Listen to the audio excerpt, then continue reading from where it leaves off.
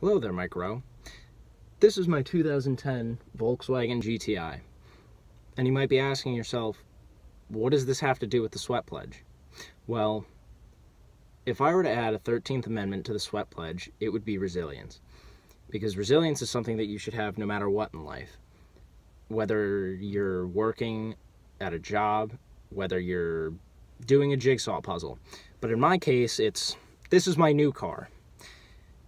And I wish I could say that it was new in a good way, because I'm sitting in my car, but it's in the parking lot of the garage that I've been working at for 2 years, because, well, it's broken.